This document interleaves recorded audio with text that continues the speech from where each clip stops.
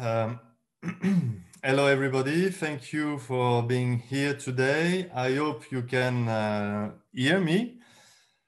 So first of all, I would like to thank the University of Padova and Professor Massimo Vidale for his kind invitation and for this conference held today through the Zoom system of Padova University.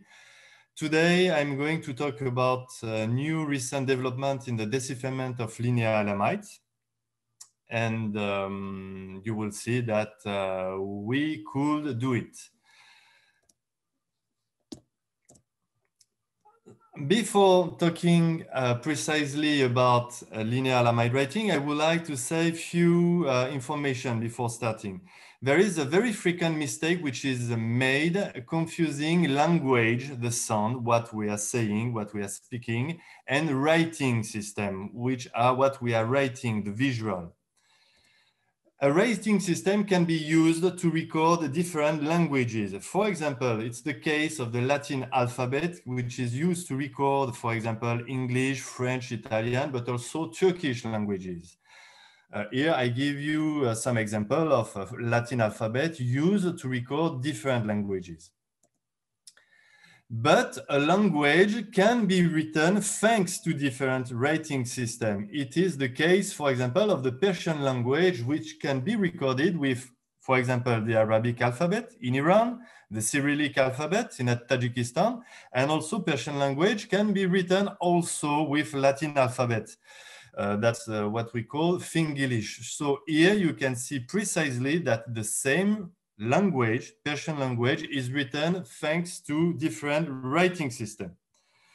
I wanted also to warn you during this conference, I'm going to use very frequently the word Elamite language, but also I'm going to call it also sometimes Hatamtite language. So don't be surprised about that. Whenever I'm talking about Hatamtite language, this is what you know as Elamite language. Before talking of linear Elamite writing decipherment, let's see some famous decipherment of Near Eastern writing systems and understand how they proceeded. I would like here just to briefly introduce you or show you or remind you all Egyptian hieroglyphs were translated, deciphered, and all Near Eastern cuneiform was deciphered. So let's start first with the Egyptian hieroglyphs. Before, I just would like to say that each decipherment always proceeds in the same way, from the known to the unknown. We will see in each case, in each decipherment, if the language recorded with this writing system was previously known. Second, if proper names of kings, gods, places recording with this writing system were previously known. And third, if for the decipherment, if they had access to bilingual text. We will try to answer to these three questions each time. Here is, of course, you know him, Jean-François Champollion. He wrote in 1822 the Lettre à Monsieur Dacier relative à l'alphabet des hiéroglyphes phonétiques, which is supposed to be the official decipherment of the Egyptian hieroglyph. And Champollion had to work on the Egyptian hieroglyph. He had access to bilingual text like the Rosetta Stone. He had, which I think is more important than everything, still at the time of Champollion, the ancient language spoken by the Egyptian, so in a more recent form, was still spoken at the time of Champollion, the Coptic language. So actually it's thanks to Coptic language that he could make the decipherment. And also he had access to the name of previously known rulers.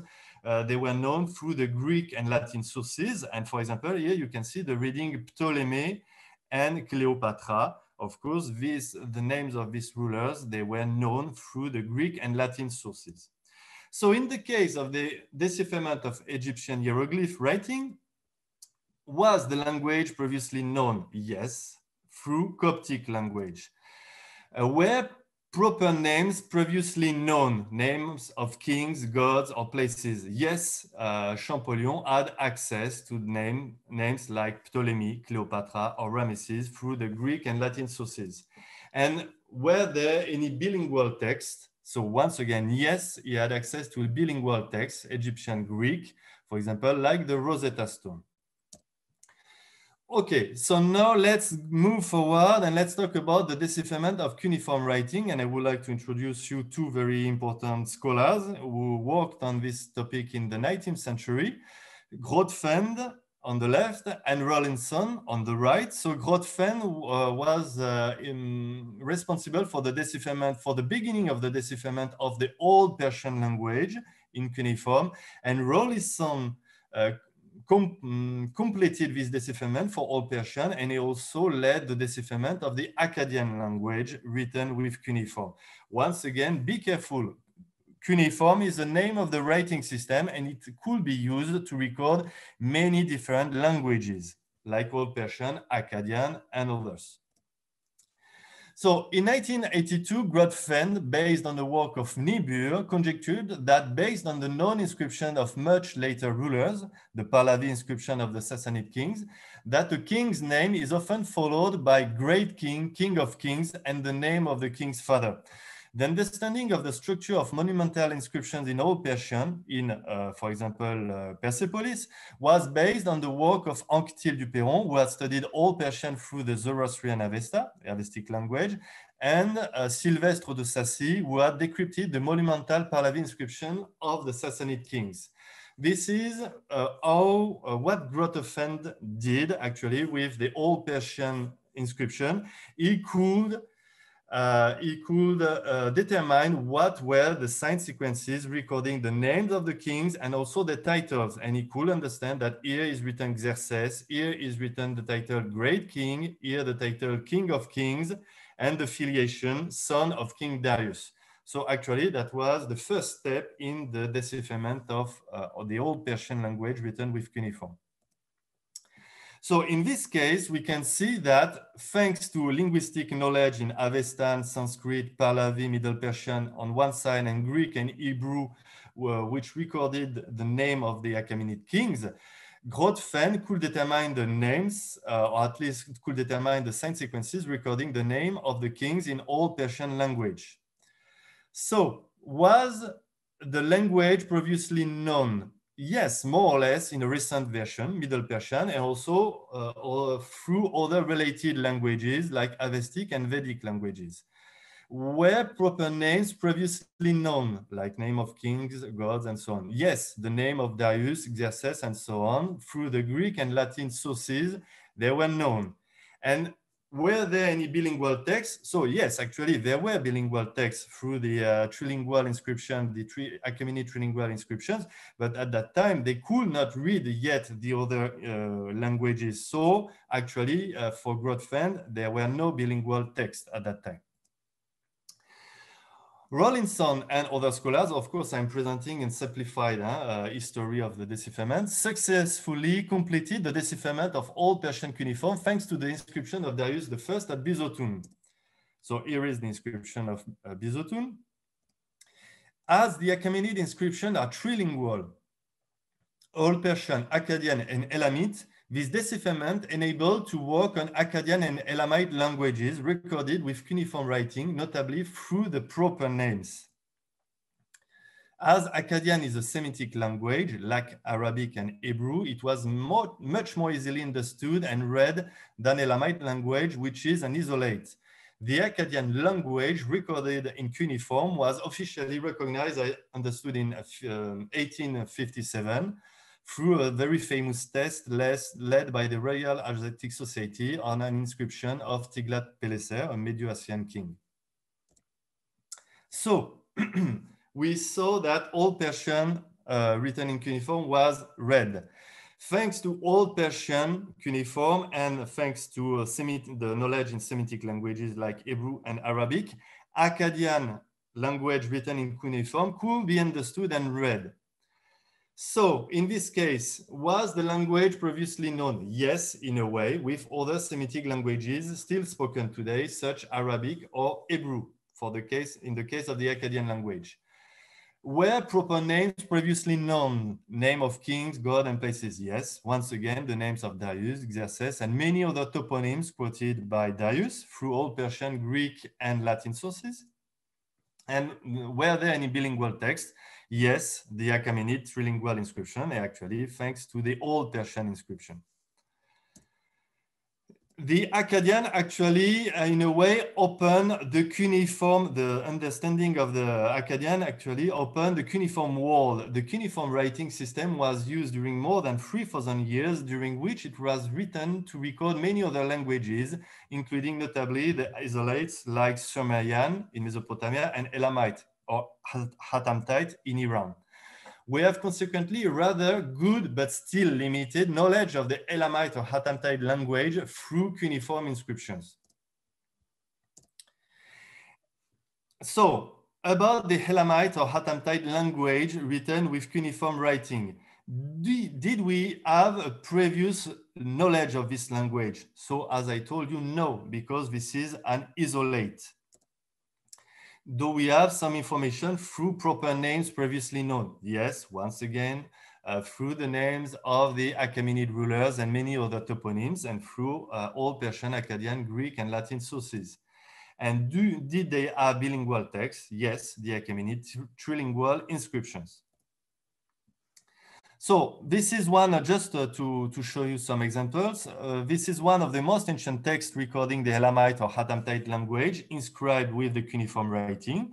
So here you can see that this language was written with cuneiform writing. This is the vessel, the Gunagi vessel of the Simashkan king, King Datu, around 2000 BC.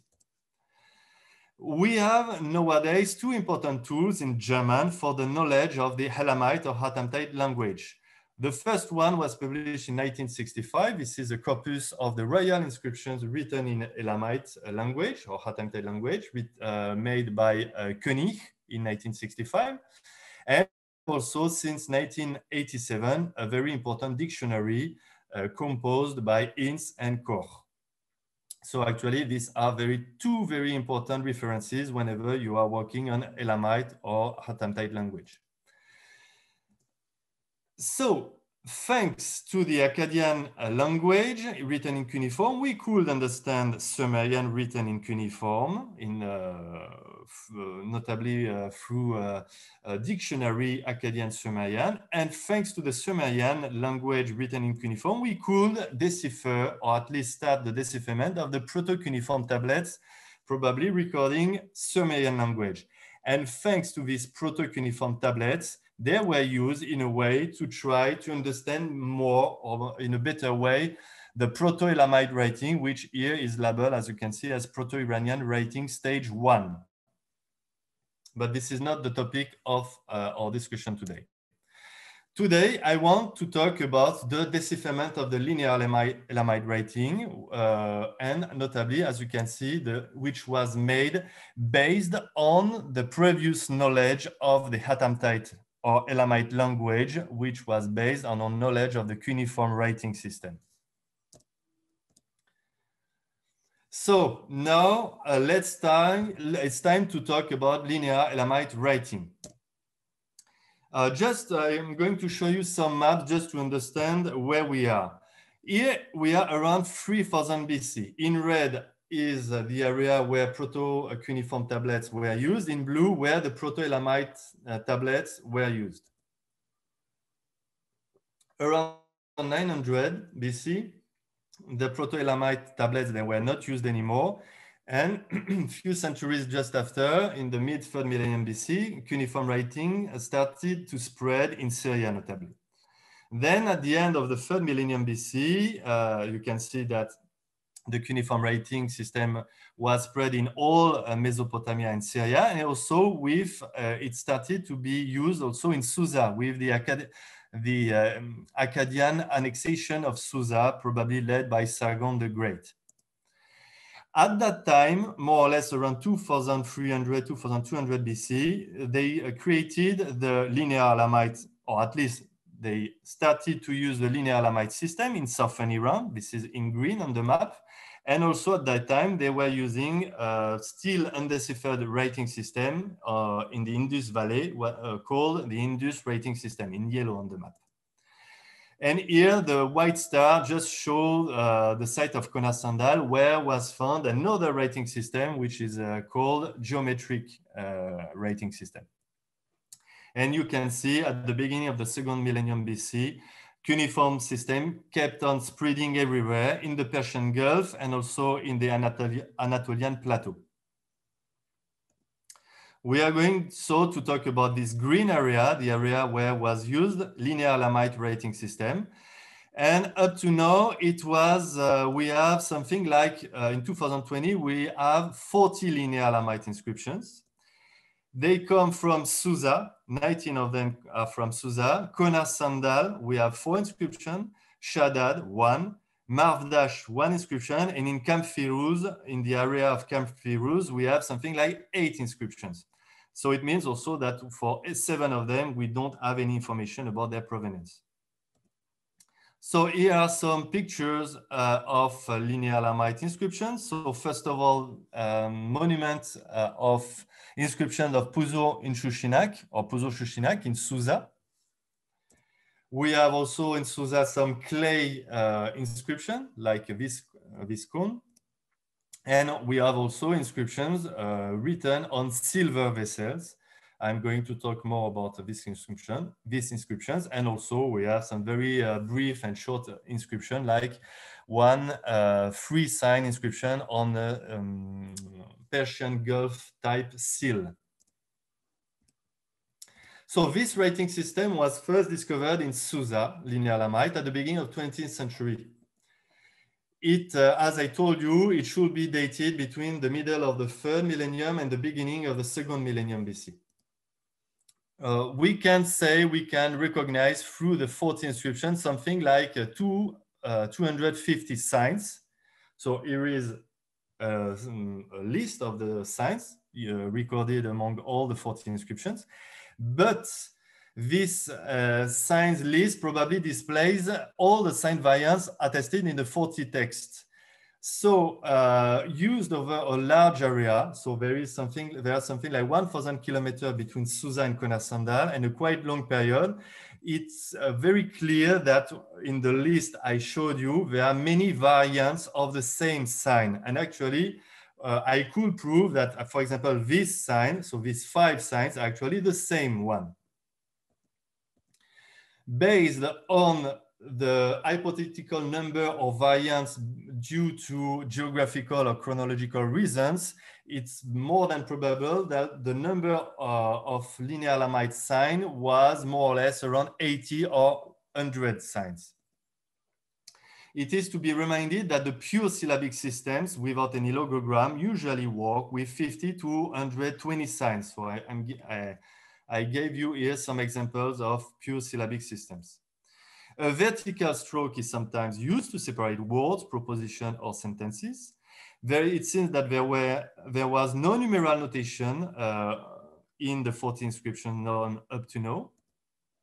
And this writing was generally meant to be read from the right to the left. So in some cases, it was written from the left to the right and from the top to the bottom.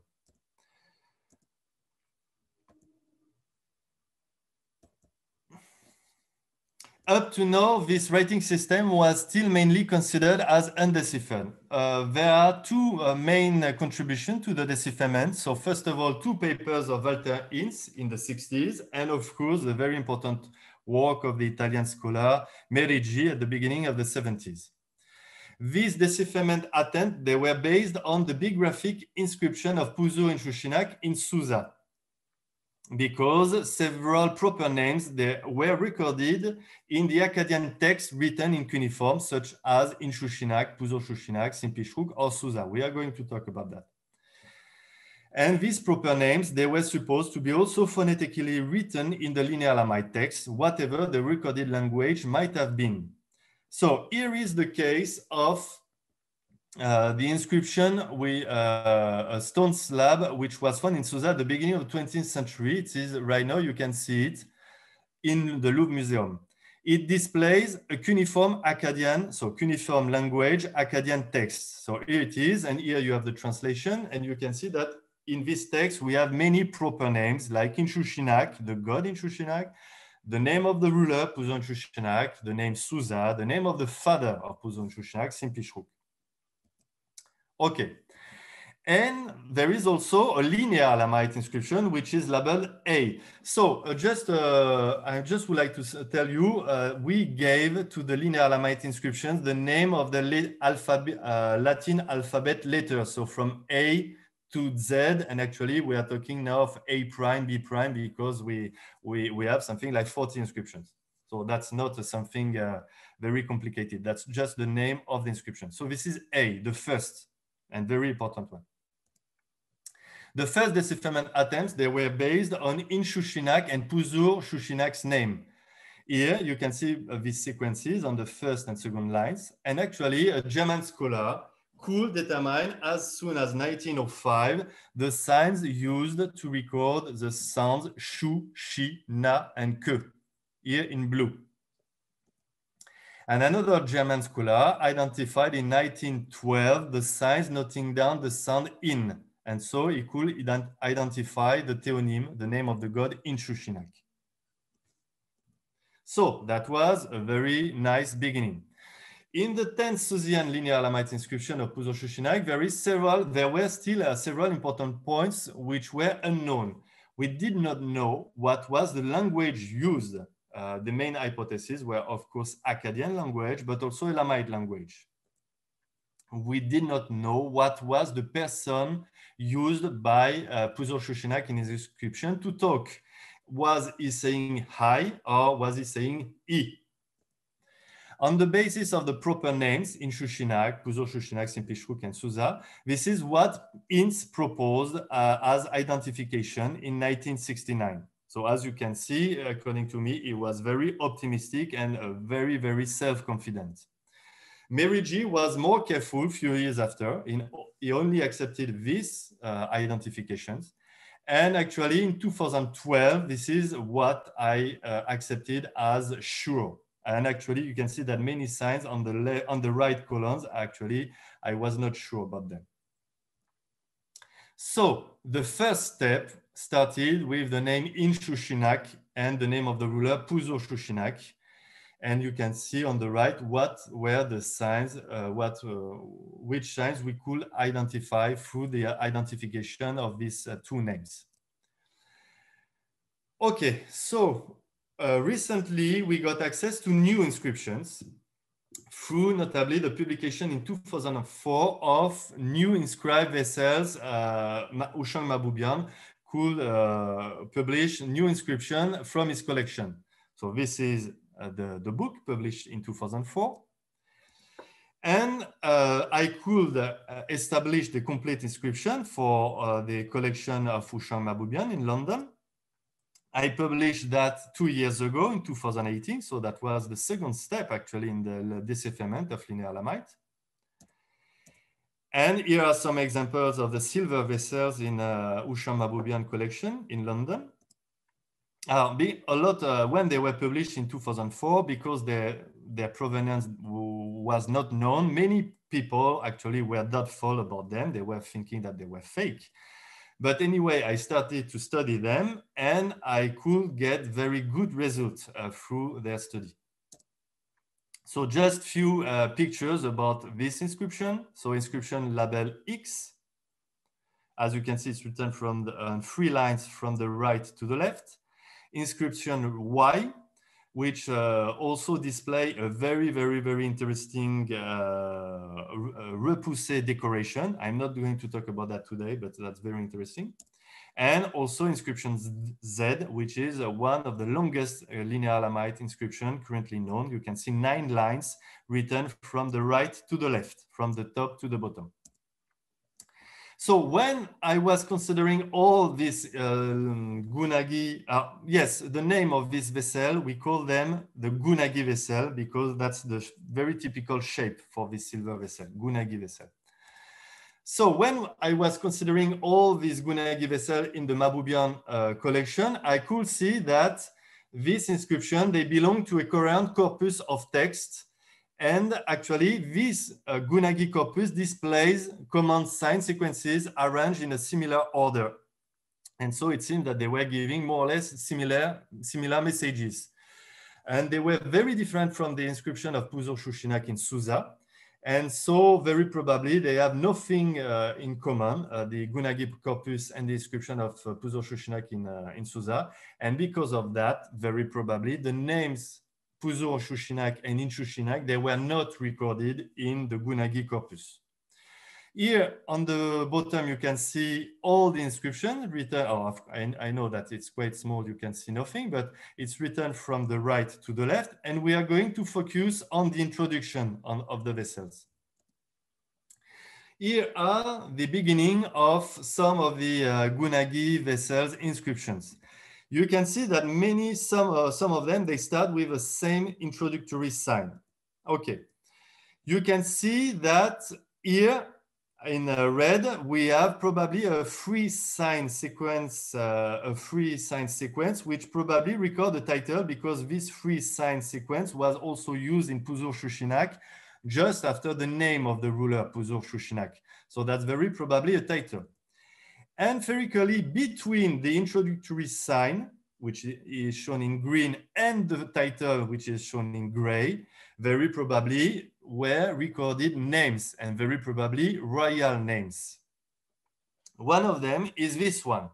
So I knew that the first sign had to be read Shi, because it's used in the name in Shushinak. So I just want you to understand how I proceed for the decipherment. I was looking for a ruler who lived at the end of the 3rd millennium, beginning of 2nd millennium BC, because I knew that was the dating of the Gunagi vessels type. I was looking for a ruler who had the name in 4 syllables because of the 4 signs. I was looking for a ruler who, with a name starting with the syllable Shi, because I could read it actually. And I was looking for a ruler with a name where the 3rd and 4th syllables would have been similar, because as you can see, the 3rd and 4th signs, they are the same.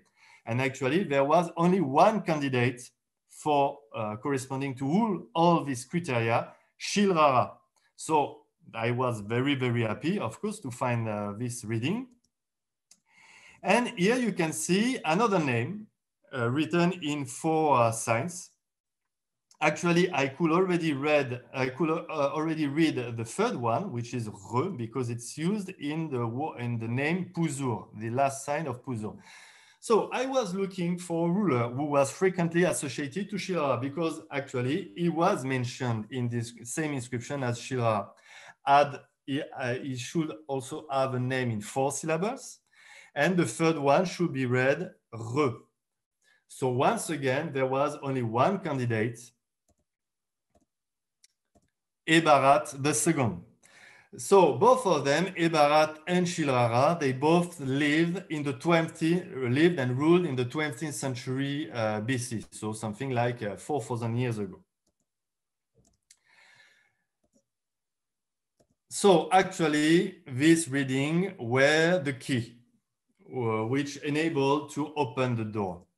Another interesting reading was also in another part of the inscriptions, here in red, this 5 sign sequence. Actually, I could read, be careful, it's written from the right to the left. I could read the first sign. It is the sign Na, because it's used in the name of the god in Shushinak. I could read the 3rd one also, Re, once again, we already saw it. And here I could guess that was written the name of the god Na-pi-re-ri-sha. The god Na-pi-re-sha, which is a very famous god for the 3rd and 2nd millennium BC. And actually it gave me access to 3 other signs, Pi, Ri, and Sha. So after the first step, here was the second step in the decipherment with the reading of Šilhaha, Ebarti, and Na-pi-re-sha. Okay, that was the state of the art in 2018.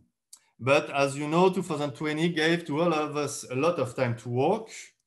And actually this year, The complete decipherment was achieved this year, so in collaboration with Cambis Tabibzadeh, Mathieu Caron, and Gian-Pietro Basello. Here is the paper which is going to be published next year, Schrift für Assyriologie. So I strongly advise you to go and read it, because I'm just going to give a small insight of this paper, because it's a very big paper concerning all the decipherment. So I just can give you an insight of what we did. So what was the key? The key was that we found out that there were some inscriptions of the Simashkian kings and the Sukalmar, so we are talking the early 2nd millennium BC, recording very similar Elamite or Hattamite language texts written either with linear Elamite or cuneiform writings. So the key was that we did not have bilingual texts. We did not have the same text recorded in different languages, but we had bigraphic texts. So the same or similar texts recorded with different writing systems, but in the same language. So here you can see on the left the cuneiform inscription of Siwe Palarurpak in the 18th century. And actually many phrases, titles, and whatever, in a lot of stuff in this inscription, actually, they were very similar to other phrases, titles, verbs found in the Gunagi of the ruler Itatu I, which was written 200 years before. So once again, from the known, the cuneiform, to the unknown, the linear Elamite writing. I'm just going to give, I'm just going as example, two inscriptions, two among the 40 inscriptions, because that will be too long, and that's not the point. It's just to give you an insight of the decipherment. First of all, E, and the second one, Q. So this is inscription E. It is an inscription of Puzo and Shushinak. So Puzo Shushinak lived in the 22nd century BC. He was a ruler of Susa. It was found in Susa in the early 20th century. And it is, as you can see, sorry, I don't have any better picture of this inscription, but anyway, it's very, it's a quite ugly inscription. It's not very well written, and actually many linear Elamite inscriptions of Puzo Shushinak, very surprisingly, they are not very well written. But anyway, and it's written on a stone slab, which is currently held in the Louvre Museum. And as you can see, it is a four lines inscription, and from the top to the bottom, from the right to the left. Here is the same inscription, so it's well written. And it's clearer for you to understand the signs. And I wrote it for to be more convenient from the left to the right. So here is the reading of this inscription. Puzure Shushinak. So first of all, here we have a very nice information, because for all of you who knew before Puzo in Shushinak, before we were talking of Puzo in Shushinak, or even Ince was talking about Kutik in Shushinak. Here, so the problem was that in cuneiform inscription, the name of this ruler was recorded with logograms. So we were not sure about the phonetic reading. Here, we are sure about the phonetic reading. And actually, the name of the ruler was not Puzur in Shushinak, but Puzur Shushinak. Second line, a title, Hatbak Shushen Ir, which means Hatbak of Susa. Hatbak is a new word. We did not know it before, probably a title.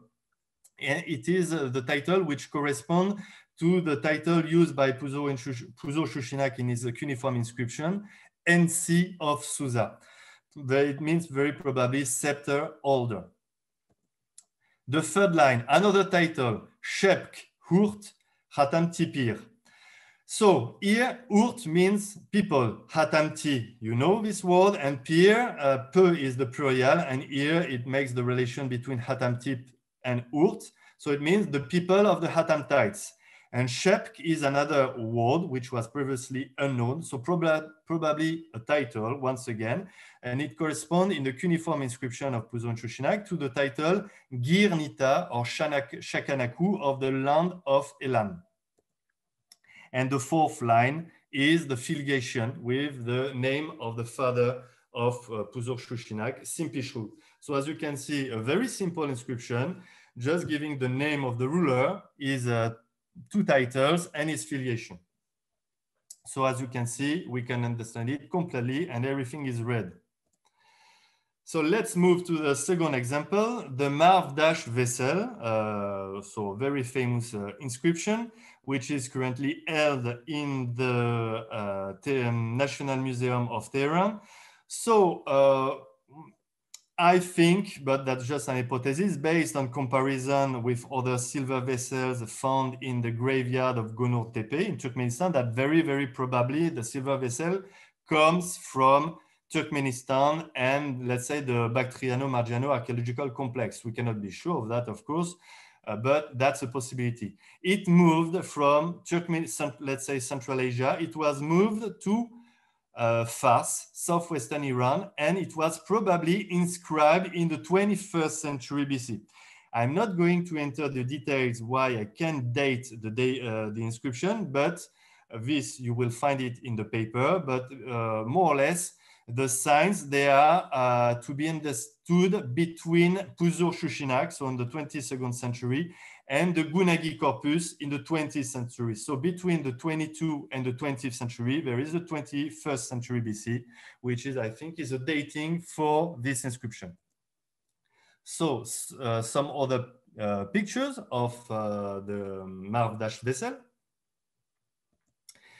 So the inscription, it is labeled Q, is written from the right to the left on one line, but here just for more, it will be more convenient, I'm showing it here from the left to the right. I really strongly emphasized the stroke divider, okay? So here we start. Zana Marab-Shah Ir. So this means Zana, the lady, Marab-Shah Ir, of Marab-Shah. Marab-Shah is very probably a toponym, and I think that might be, well, that's not sure, we will need more proofs, but that might be the local, the original designation of what we knew as Marashi. Well, anyway, here we have probably the sentence, a phrase, which means for the lady of Marab-Shah. Then we have a name, Shumar Ashu or Shumar Asu.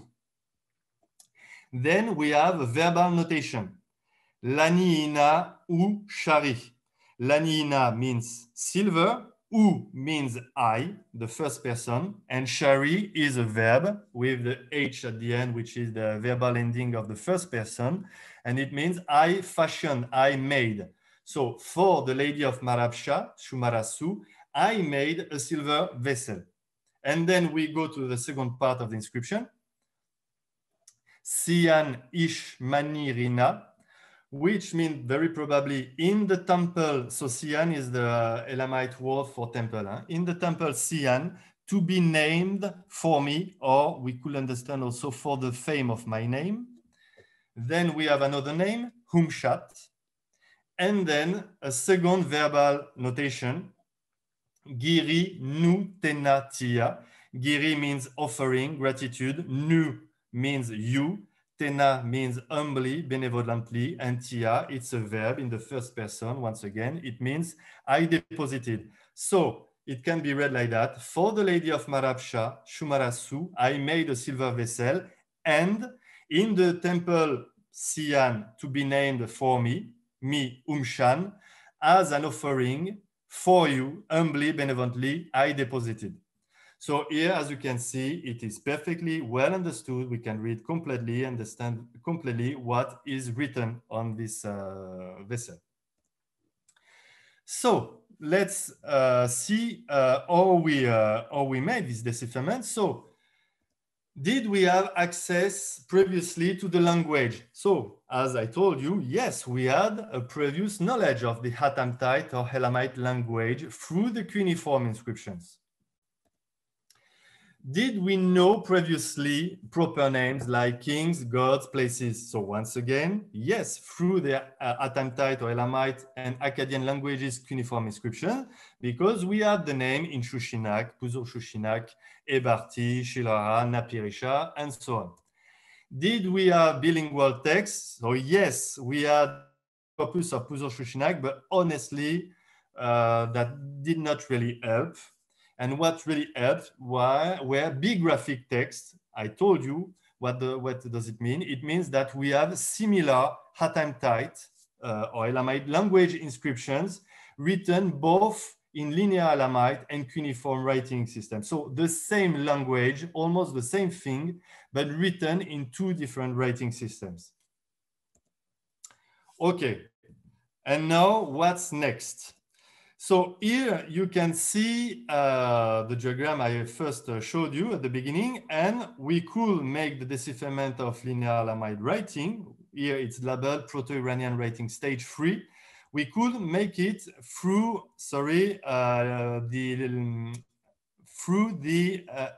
the knowledge in the Hatamtite language based on cuneiform writing.